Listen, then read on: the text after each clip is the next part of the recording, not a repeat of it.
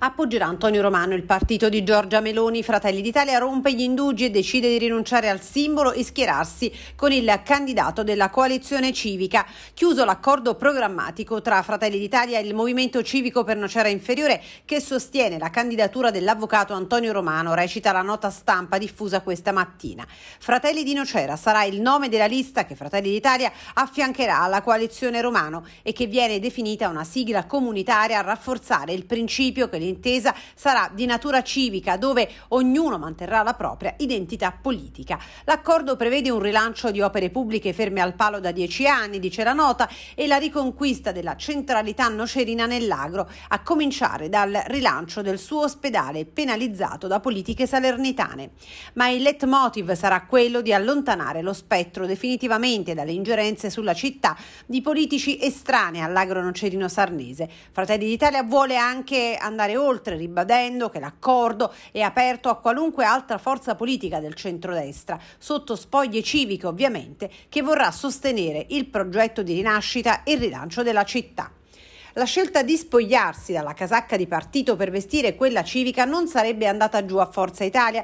Delusione sarebbe stata manifestata ai più stretti collaboratori da Saverio D'Alessio, convinto che i partiti e la politica debbano continuare ad avere un ruolo anche in competizioni amministrative e che forse non ci sarebbe dovuti lasciar convincere dalla politica del ricatto, anche se, secondo i ben informati, anche Forza Italia avrebbe rinunciato al simbolo. Pronto addirittura un documento scritto fra Romano e la componente forzista. In questo modo resterebbe fuori solo Maiorino con la Lega, che starebbe tentando di proporre vecchi schemi politici, ma sembrerebbe che della Lega la coalizione civica di Romano non ne voglia sentir proprio parlare.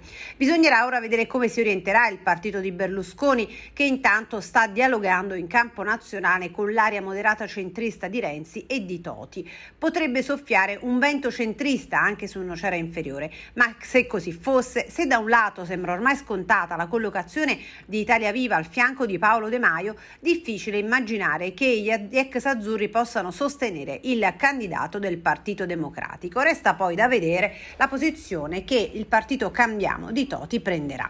In politica si sa, tutto e il contrario di tutto è sempre possibile.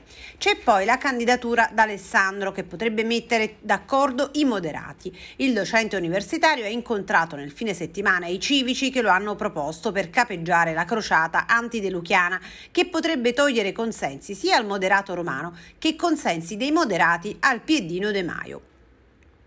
E Forza Italia potrebbe fare da ago della bilancia, nonostante l'insofferenza mostrata da D'Alessio. Difficile ormai pensare che la candidatura di Alessandro possa essere portata al tavolo del centro-sinistra, intanto, dopo che il professore giurista ha manifestato a chiare lettere il suo antideluchismo. D'altronde risulta difficile anche pensare che gli uomini fino ad oggi vicini al partito e al sistema del presidente possano voltare le spalle e rischiare di rimanere a mani vuote.